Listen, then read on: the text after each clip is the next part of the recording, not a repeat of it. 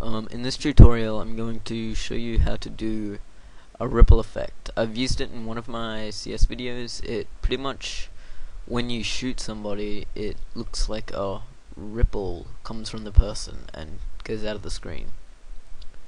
So first open up Vegas and find a clip you want. I'm just going to use this jumping 180 headshot. Alright.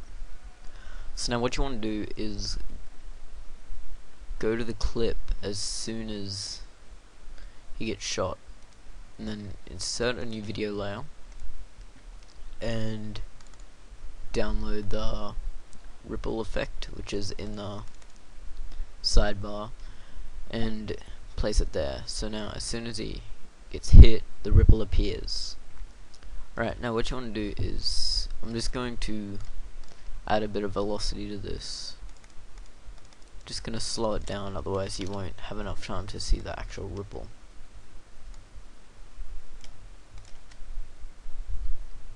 Okay, that looks good.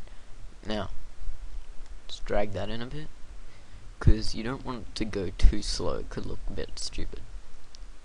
But go to your pen and crop, and go right to the end, and drag it out of the screen. There we go. So that you can't see any of it in any of the corners.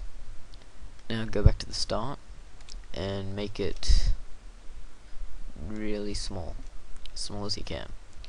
So now, as soon as you get shot, that happens. But that's a bit too slow, so just drag that in a bit. Just keep playing around until you're happy. I'm probably just gonna keep it with that. Now what you want to do is go to your compositing mode and go to custom and add your Sony height map.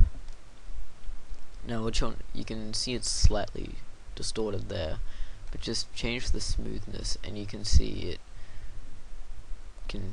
You can really see it if you make it less smooth. So you can just change it to how you want it, and then just play around with the settings and you will see something you like.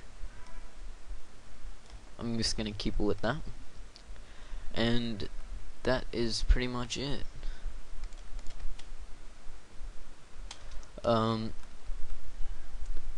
Yeah, so I'm just gonna do a render test and show you that.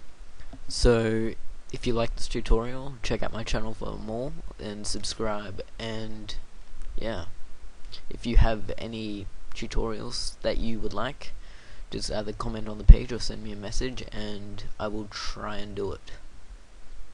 Yep. Thanks for watching.